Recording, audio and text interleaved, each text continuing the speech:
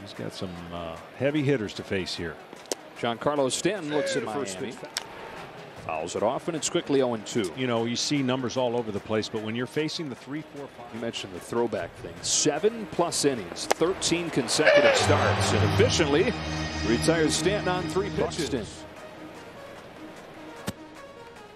10 years after Buxton, he's an all-star for the first time. Tremendous power and obviously tremendous. I'm just telling you. Easy, great mechanics, good balance. And back-to-back Ks presented. Just finds ways to get hits. That's outside. Champ in 2019. Last 4 years, #1 in the American League, hitting .320. Did he swing? 100.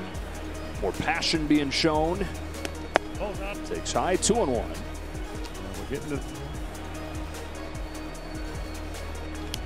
We were here a couple weeks ago. Because if you can't see it, the hitter can't see it. Let's see what we can see. A foul ball.